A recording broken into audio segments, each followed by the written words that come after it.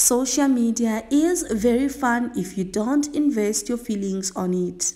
Today we woke up with DJ Tira, Qwabe twins and Big Zulu trending on Facebook. Many people have been asking unanswered questions, and some have shared that Qwabe twins are about to go to jail for what they have done.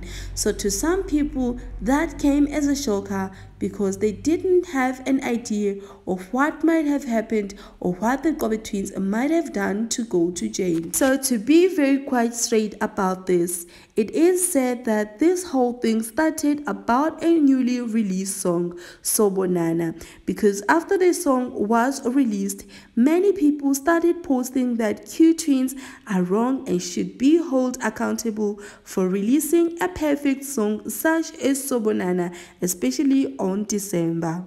So the trend went viral because DJ Tira also ended up being blamed for making a song that aligns perfectly with Q Twins' vocals. So when this whole thing was trending, some were lost in the medley.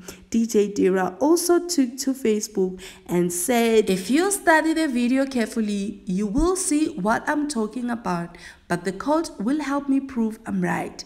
Till then, ngicela ninginike space to deal with this mess. Big Zulu also needs to be charged. Ngihema lapho." So to those who understood this trend, that was an evidence that Big Zulu also played a part in the song Sobonana. I haven't yet heard or listened to this song, but I'm sure it's definitely a jam, cause seemingly all of those who have had a chance to play it are all excited about this song.